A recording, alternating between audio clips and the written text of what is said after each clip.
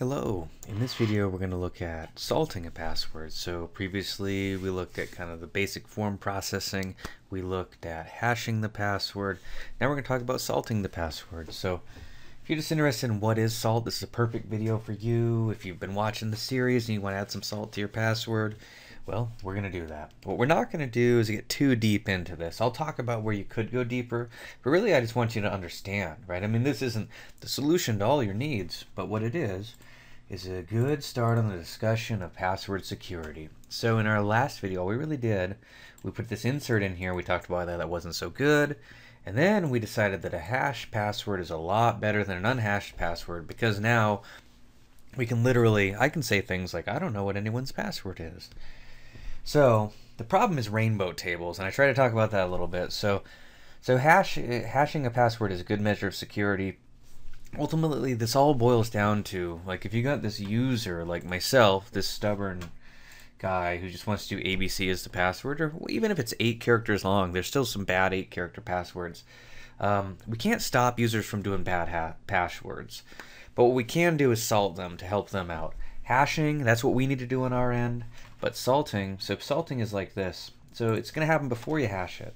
So I'm going to take that password, and I guess I'll call it salted, right? I never hesitate to create more variables. And I'm going to type a big string of garbage, right?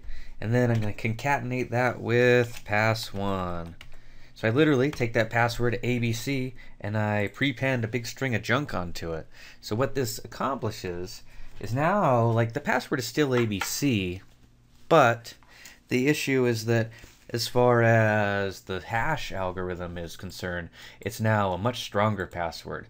That, with ABC on the end of it, is definitely not in any list of 100,000 most common passwords. And it's getting so long at this point that a brute force attack isn't going to help.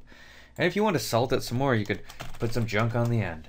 Right now, that little flawed password is literally just in the middle of some stuff. And so now I need to take this thing and put the salted in there. So I'm going to take the salted password, I'm going to hash that, and then I'm going to store the hashed password. So I save this. And I head back here, I refresh this. A refresh literally is just going to insert the same exact user, but we're going through some different steps. Now I head over to my table, I'm going to browse the table, and you're going to see different password as far as what's stored. So that's ABC and it's hashed. And right, this is a lot better than that, because I can't look at this and tell what the password is. But if someone had the tools available to them, they could kind of uncover that this might be that.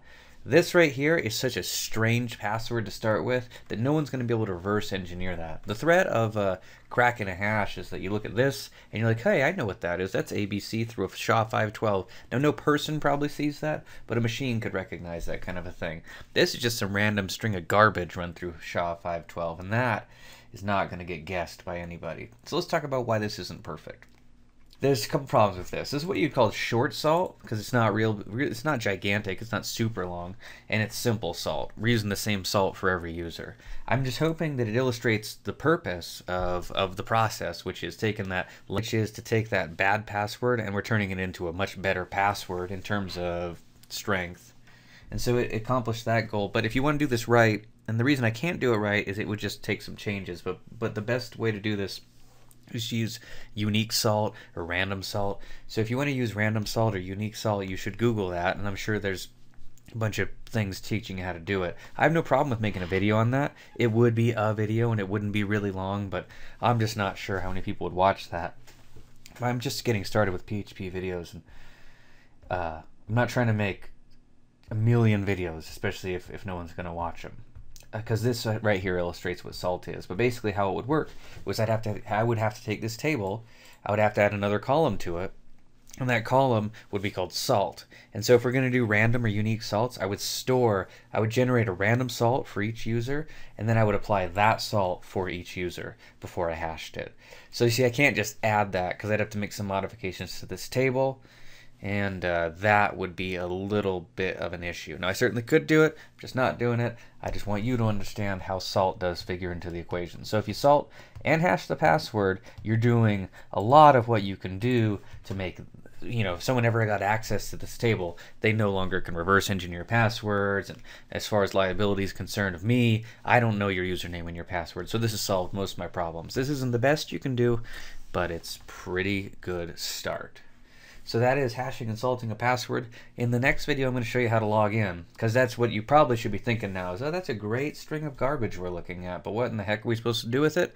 The good news is, when I show you how it works, it's not too tough. So thanks for watching, and I'll see you in the next video.